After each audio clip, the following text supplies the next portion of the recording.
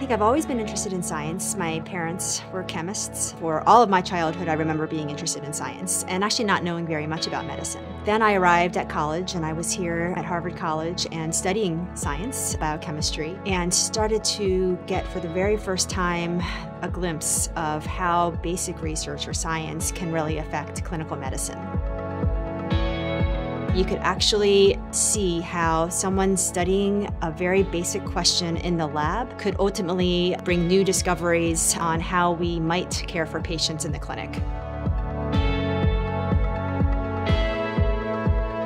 When I first started training in oncology, we had very few treatments for our patients. It was a very, very challenging field because we did not have a very good understanding of what was driving the growth of lung cancers. Back then, 18 years ago, there clearly was an unmet need.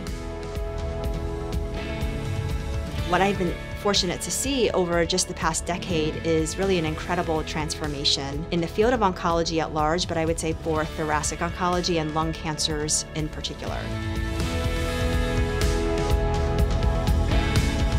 My own research over the last 10 years has focused on a few key oncogenes, or genes that promote cancer, that are turned on inappropriately in some patients with lung cancer. These genes, one of them is called ALK, or anaplastic lymphoma kinase. The other gene is called ROS1, can be turned on through chromosomal rearrangement and now can really drive the growth of those cancers. Now that's very important because if you have targeted therapies that can turn off ALK or ROS1, they can be very, very effective for these patients. Patient care is really our first priority. And so while all of us conduct research, we may be running clinical trials, we may be performing basic research, really at the end of the day, the most important thing for us is the clinical care of our patients.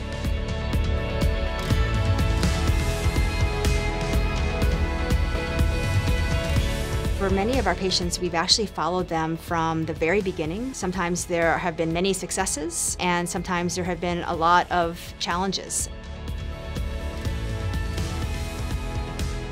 As oncologists, we care for these patients throughout the entire course. We are helping them navigate what can be sometimes a very complicated and scary course. And I think that is incredibly meaningful for us to be able to help them in this way.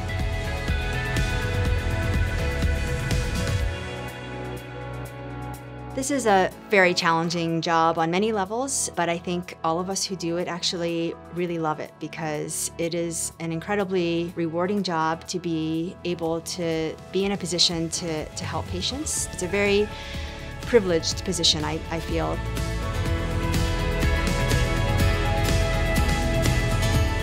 We often have great days here at Mass General. A great day for me would be a clinic day where I get to give great news to patients. I get to tell them that they underwent surgery, 3 months ago and there's no sign of their cancer. Or I get to tell them that they just started on a new targeted therapy pill 6 weeks ago and their cancer has dissolved away. We have more and more of those now given all of the new discoveries, and again, I think we're just going to see more of that in the next decade. My name is Dr. Alice Shaw. I'm a medical oncologist at the Massachusetts General Hospital Cancer Center.